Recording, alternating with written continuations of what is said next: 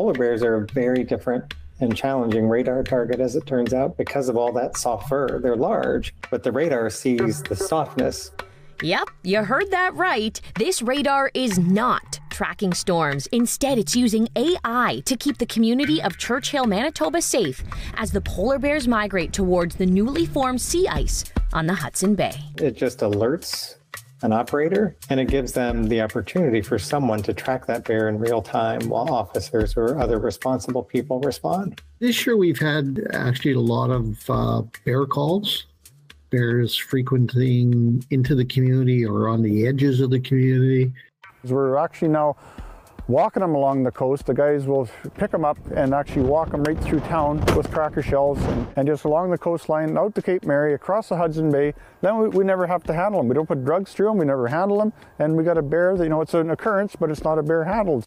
And that's a huge success. The Polar Bear Alert Program also operates a 24-hour hotline from August to November. This way, residents and tourists can report polar bears, especially if they're making it into downtown Churchill. Our community's been dubbed the polar bear capital of the world. It's been some time now. We've done, I think, a very remarkable job of the whole coexistence factor in terms of making sure that bears are safe, the community is safe. Since we started this control program in the early 80s, the numbers have decreased significantly. We haven't had a fatality since the early 80s, and we haven't had a mauling for the last number of years. With the new addition of Polar Bear Radar, this gives the community an extra sense of safety, especially at nighttime and during snowstorms.